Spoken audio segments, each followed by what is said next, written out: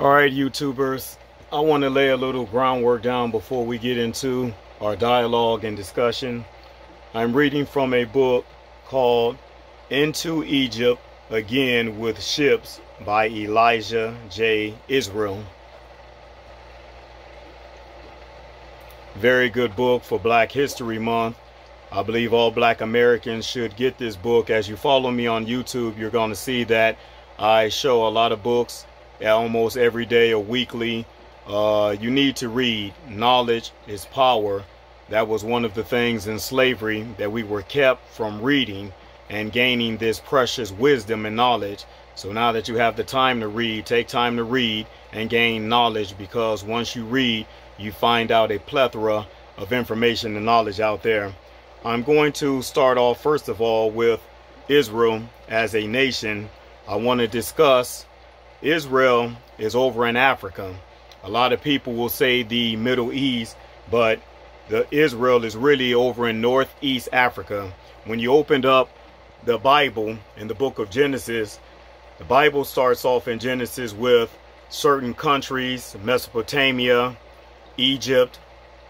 You'll learn all of these different nations that's there. Remember when Jesus was with Mary and Joseph, and King Herod was trying to kill the baby Jesus, they went down into Egypt to hide. So Egypt is a place that is in Northeast Africa, and it is there in Israel. That's where Israel is. Israel was really a black nation, not a white or Caucasian nation. Israel has always been a black nation. When you deal with the Somalians, Canaan, Egypt, Mesopotamia, and the different nations that are down there, that is a black race, dark-skinned race of people. I want to talk to you about the color of the ancient Israelites. If you go with me here to the book of Lamentations, the book of Lamentations chapter 4 verses 8 says this: "Their visage is blacker than a coal. They are not known in the streets. Their skin cleaveth to their bones. It is withered. It is become like a stick." Here the prophet Jeremiah is giving a description of the people of Israel, the Hebrew Israelites. Their visage, their look, a description of them, is blacker than a coal. So I think that takes away our whitewash theory that the Hebrew Israelites were a light-skinned, blonde, blue-eyed people. They were a dark race of people that was always kept in slavery because of their rebellion against Yah. Our next chapter, chapter 5, verse 10, it says, "Our skin was black like an oven because of the terrible famine." Our skin was black like an oven because of the terrible famine. Their skin got dark because of a famine. God put a famine and a pestilence upon his people.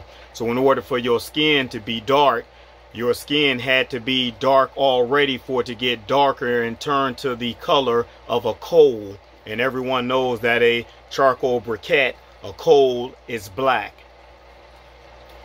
Moses, God speaks to Moses. He tells Moses to go and tell Pharaoh to let my people go. The miracle with Moses that most people don't understand, when Moses speaks all of these plagues and these signs upon the Pharaoh's children, God tells Moses, "This is what I want you to do, Moses.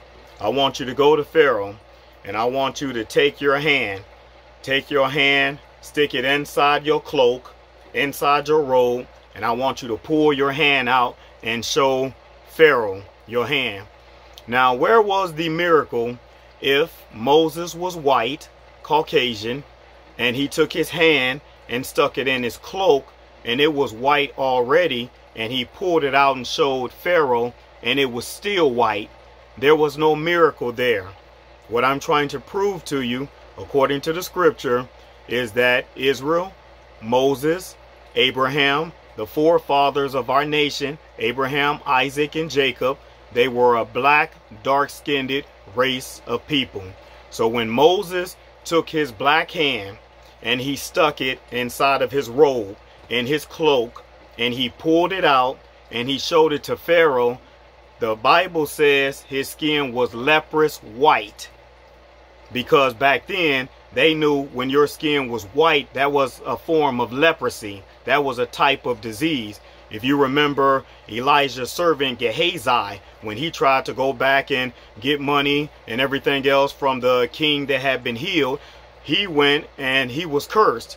And he had leprosy and he turned completely white. So that's the miracle I want to stay with right there, is that when Moses takes his black hand and puts it in his cloak and his robe and he pulls it back out, he shows it to Pharaoh and it is white. So that is the miracle there. So the miracle was not in his hand being white already, putting it in his robe and pulling it out and showing Pharaoh, but it was in it being black and then being turned white. And when God told him, take your hand, put it back inside your robe and pull it back out, it became black again and turned back to its natural color. So that was dealing with Moses. Moses also, while we're on that topic, Moses was seeing one of his brothers. Now Moses was a Hebrew Israelite, which were dark-skinned people. And the Israelites were always in bondage because they did not follow the commandments, the precepts, the statutes of Yah. So they were always in bondage and slavery. These people were in bondage year after year, 400 years of slavery, even until today. From last year when President Trump signed an agreement declaring that 400 years black people have been in slavery. It is well known that the black race are the true Hebrew Israelites that the Bible speak of. And the only reason why I'm even speaking on this is because churches today that have this platform, mega churches with 30,000 members, those members have sat there all of their lives and don't know that they are the true people that the Bible speaks of. And if you don't know your history, you will repeat it. So that's the reason why we don't ascribe value to ourselves as black people, and our value has been torn down. You've been told you're ugly, your big noses, your skin color. When we came out with James Brown, I'm proud, I'm black and I'm proud, everything gets taken from us. Everything gets twisted and torn and deteriorated, and you know, it's just messed up. Nothing is our slogan. We can't have anything. Black lives matter. You try to say all lives matter, but right now we're dealing with black lives. People take that and they twist it and say, well, all lives matter. Well, we never said all lives did not matter.